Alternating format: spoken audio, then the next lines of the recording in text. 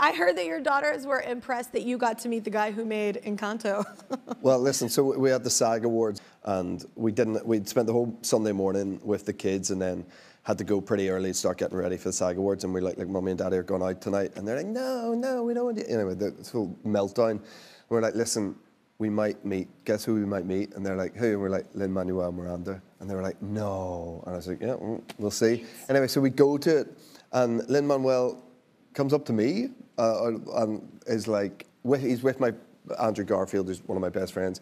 Obviously, they worked together on Tick Tick Boom. So Andrew brought him up, and Lynn basically has seen this movie I did called Barb and Star Go to Vista Del Mar. He's seen it over 10 times. So he was the one coming up to me. I blew my kid's mind. We're obsessed with him in the house. Obsessed with Encanto. Oh my God. Obsessed with Vivo, like obsessed. So I think any person with children, you know Bruno, you know all the songs, Tick Tick Boom, you know all the songs. It's on constantly. And it's on at home, watching it, and then in the car. And then in your car. Honestly. It's the soundtrack. Yeah, but I'm fine with it. I am too. I'm really good with it. And I should hate it by now. No, you can't hate it. I should seriously have a loathing, like Tim McGraw, Don't Take the Girl. Back in the 90s, they played that song too much.